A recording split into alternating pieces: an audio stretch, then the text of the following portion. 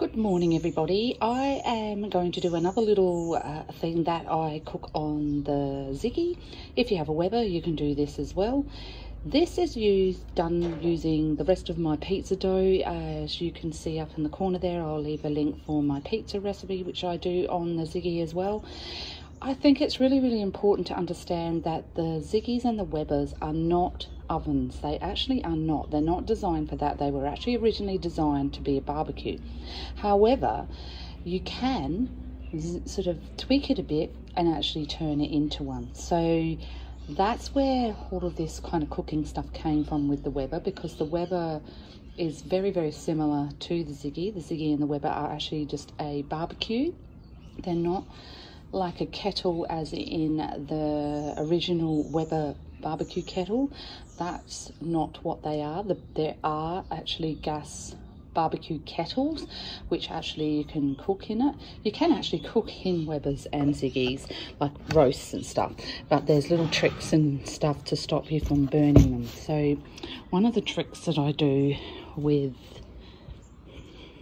mine is I have a pizza stone. Oopsie, I just lost my load there. I have a pizza stone. So pizza stones are probably the most important thing to have when you're actually cooking other things on your Ziggy. Now just excuse all of this because I haven't given it a good enough clean post pizza, but they do get a bit grotty. Yeah, so barbecue plate. When you buy a barbecue buddy plate, you get this little handle thing here. So this little thing here is like a tray that you can actually carry your pizza with. I don't use it for that. I actually flip it upside down and I put my plate on top of that, because what it does is it causes a bit of airflow underneath and stops it from getting too hot and stops it from burning the food. You'll get a black bottom if you put it straight on the plate. So don't put your pizza stone on the plate because it will burn your food. So you always need something to sort of lift it up. If you look at a Ziggy as opposed to a Weber, the Ziggy actually has its air coming through the back, whereas a Weber has two outlets on either side of here, and that's where their air comes from. So the air does circulate through them and it allows the smoke to come out, but it still heats up and it still does the same. So you still can cook in this the same way that you can with a Weber. So I'm going to turn this on and I'm going to chuck these in and show you how it looks at the end.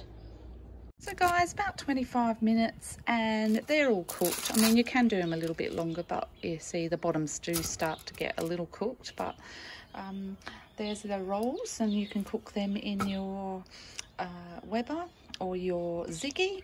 And these are really nice with a stew. So if you're out camping and you make yourself one of those pot stews, and then you can have these little rolls. And this plate here, you can do up to 8 on there, so you can cook 8. So that's what I like about the Ziggy as opposed to the Weber, is actually there is a lot more space. So obviously if I put these all around, you can see I can fit quite a substantial amount on there, and yeah, cooks really well. So I will go and take these in and we will go eat these. So nice, quick, easy little recipe to make if you've got a spare lot of pizza dough. And usually it's the next day, so you can have it for lunch and yeah, cook an egg, put an egg on there or something like that. Quite nice. To show you that it's perfectly cooked inside, nice and yummy. So enjoy.